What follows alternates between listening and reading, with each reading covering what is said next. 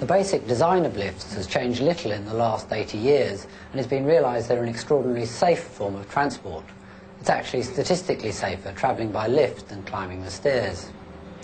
This lift is supported by 7 ropes sharing the weight, and each one of them is capable of carrying the whole lift by itself. Even if they did all break, there's yet another safety device called the governor.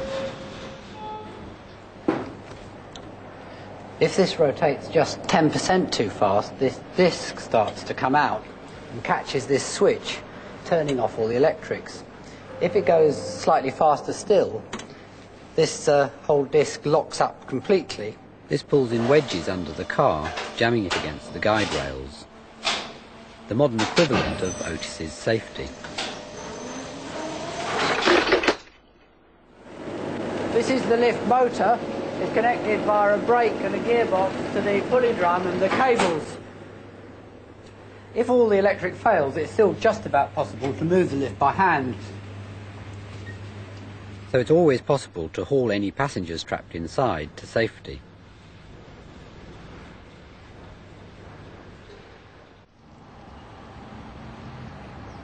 This is the Express Lift Company in Northampton, and this tower is where they test their lifts.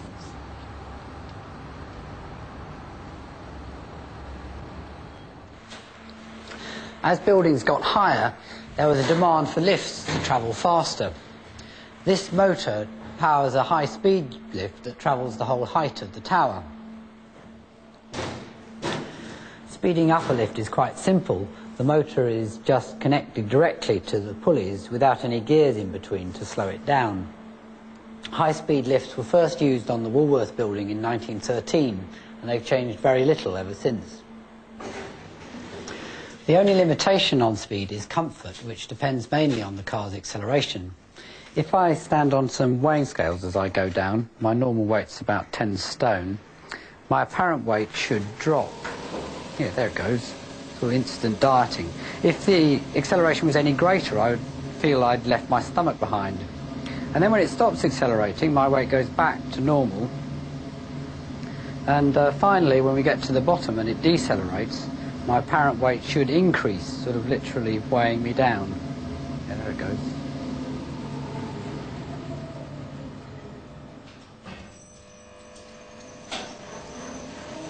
Different countries tolerate different accelerations, Japan the least and Australia the most. About 10 stories is considered the maximum practical distance for a lift to accelerate, and this effectively determines the maximum practical speed, about 20 foot per second in this case.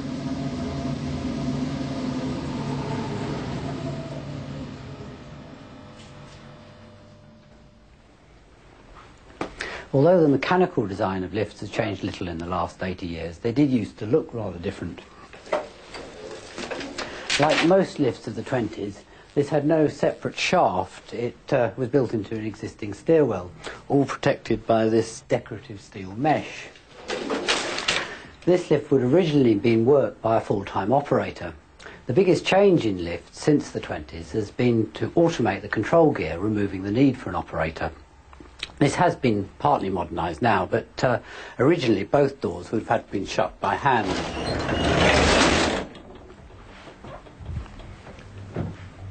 Without an operator, it was easy to forget to close the doors when you left the lift, and then the caretaker would have to climb up and shut them before the lift would work again. Then there was just a single control for up and down, and needed some skill to stop the lift in exactly the right place.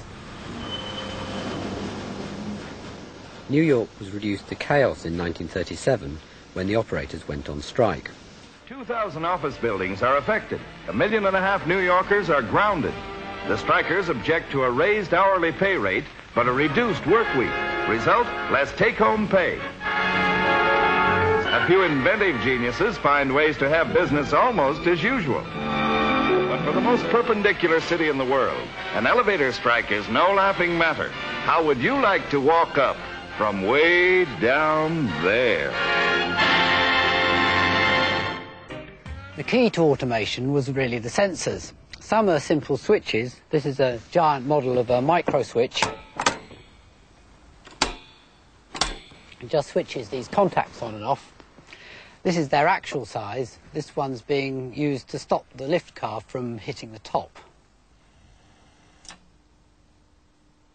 Some sensors work without touching anything. These were originally magic eye beams that switch whenever the beam was broken.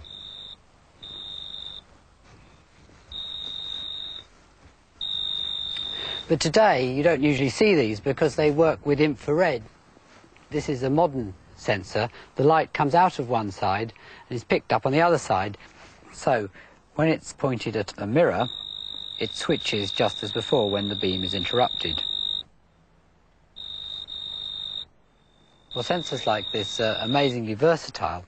I used one last year to detect the difference between the head of a coin and the tail.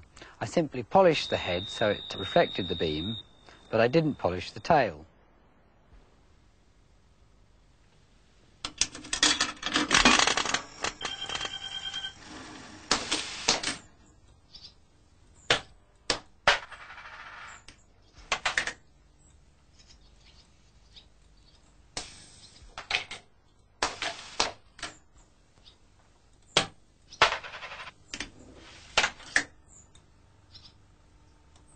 There are 3 separate sensors on the doors. There's a beam across them. There's a touch-sensitive strip all down the edges. And then there's an extra sensor that checks if nothing gets squashed too hard in the middle. The doors are actually worked by a motor that sits on top of the car in there. I open this up.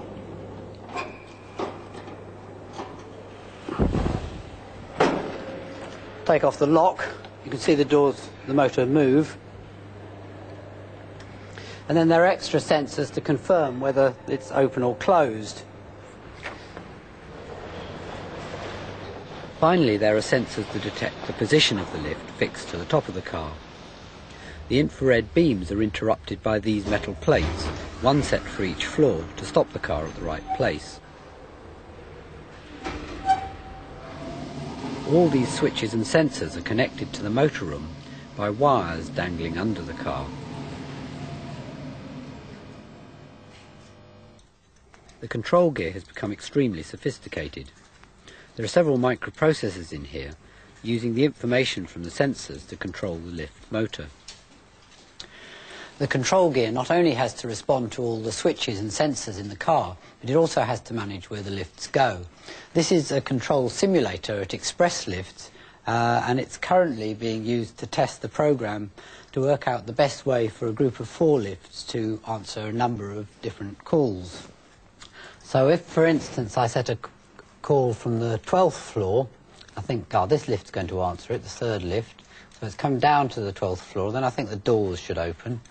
So then, say the person who's got into that lift wants to go to the 7th floor, the doors should close again, and the lift should start going down. Well, if these lifts receive a whole lot of calls together, then the number of different possible combinations for the lifts to answer all these calls quickly grows to hundreds and thousands. It's the microprocessor that decides the most efficient way to answer them all.